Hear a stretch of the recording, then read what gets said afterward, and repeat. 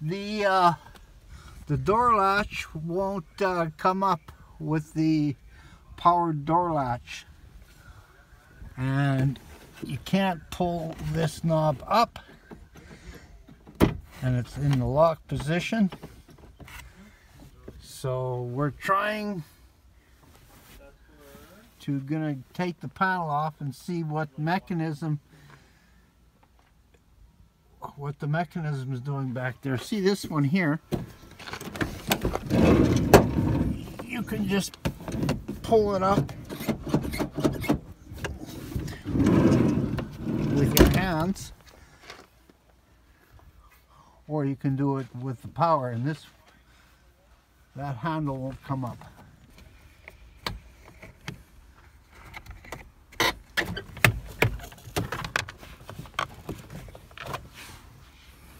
And I guess if you really wanted to, you could take the seat out for more room.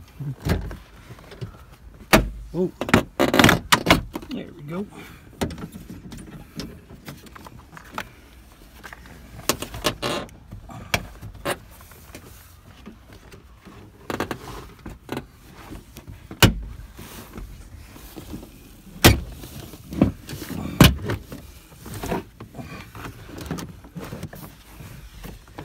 Yeah, taking the seat out is probably a good idea. It does come out though with the seat in.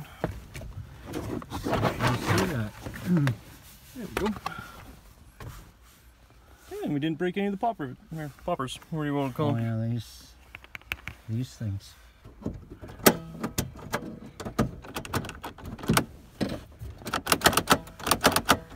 Yeah, that's that.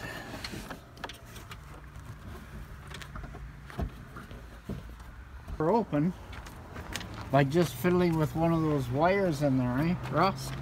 Yeah, well no, I was fiddling with the actual lock lever. The lock lever? Yeah, I was fiddling with that and it opened up. Well, we got the door off.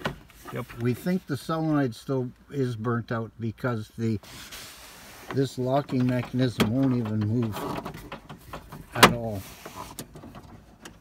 Try using the power locks now. What's that? Try using the power locks now. Okay. Nothing. Yeah. Nope.